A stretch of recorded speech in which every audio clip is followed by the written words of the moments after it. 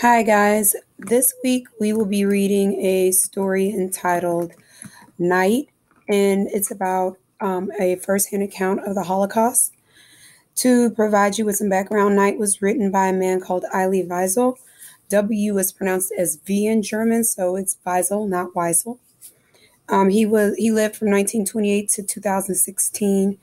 He was a teacher, writer, and Nobel Peace Prize winner. Born in Romania, Weisel and his family were among millions of Europeans deported to concentration camps during the Holocaust. In 1944, the Nazis sent the family to Auschwitz, where Weisel's mother, sister perished. Months later, when Weisel and his father were moved to Buchenwald concentration camp, his father also died. Buchenwald was eventually liberated, and Weisel went on to write about his experience. His many works include Dawn and The Accident, both sequels to Night.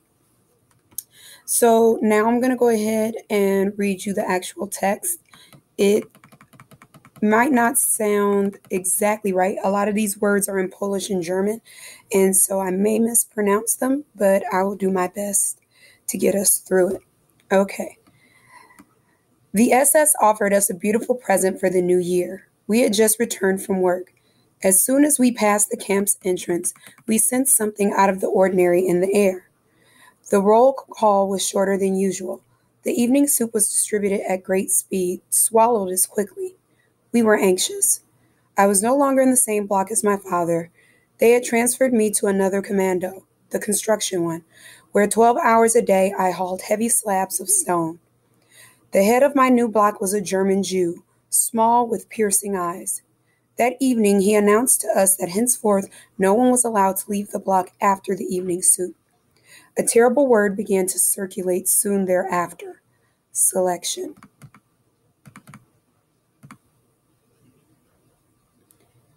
We knew what it meant. An SS would examine us. Whenever he found someone extremely frail, a Mussulman was what we called those inmates. He would write down his number, good for the crematorium. After the soup, we gathered between the bunks. The veterans told us, "You're lucky to have been brought here so late. Today, this is paradise to what the camp was 2 years ago. Back then, Buna was a veritable hell. No water, no blankets, less soup and bread. At night, we slept almost naked and the temperature was 30 below. We were collecting corpses by the hundreds every day.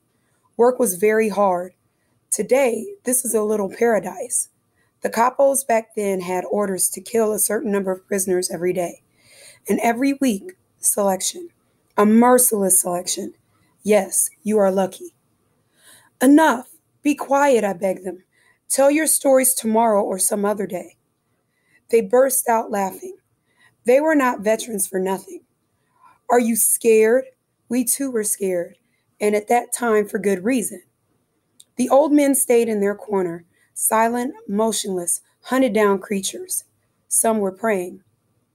One more hour, then we would know the verdict: death or reprieve. And my father? I first thought of him now. How would he pass selection? He had aged so much. Our blockateste had not been outside a concentration camp since 1933. He had already been through all the slaughterhouses, all the factories of death. Around 9 o'clock, he came to stand in our midst. Achtung! There was instant silence. Listen carefully to what I am about to tell you. For the first time, his voice quivered. In a few moments, selection will take place. You will have to undress completely. Then you will go, one by one, before the SS doctors. I hope you will all pass, but you must try to increase your chances. Before you go into the next room, try to move your limbs. Give yourself some color.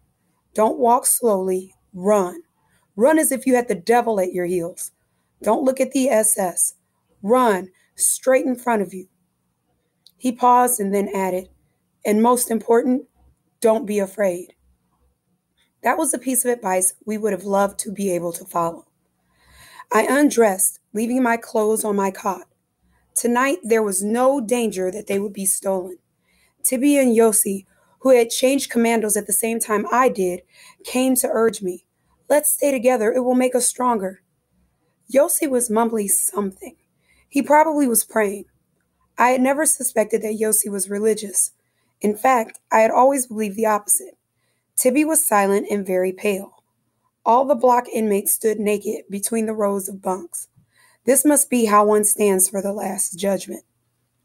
They are coming. 3 SS officers surrounded the notorious Dr. Mengele, the very same who had received us in Birkenau.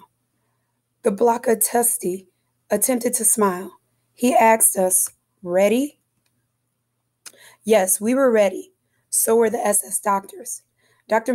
Mengele was holding a list, our numbers. He nodded to the Blockatesti. We can begin, as if this were a game.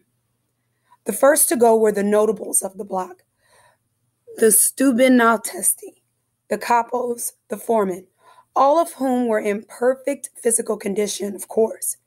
Then came the ordinary prisoners' terms. Dr. Mengele looked them over from head to toe.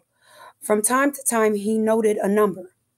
I had but one thought, not to have my number taken down and not to show my left arm. In front of me, there were only Tibby and Yossi. They passed. I had time to notice that Mengele had not written down their numbers. Someone pushed me. It was my turn. I ran without looking back. My head was spinning. You're too skinny. You are too weak. You are too skinny. You are good for the ovens. The race seemed endless.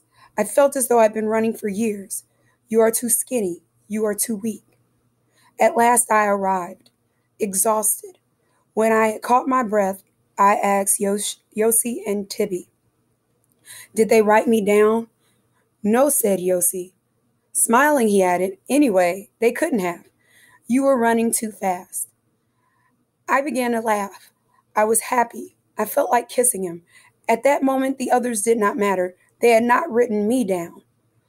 Those whose numbers had been written down and noted were standing apart, abandoned by the whole world.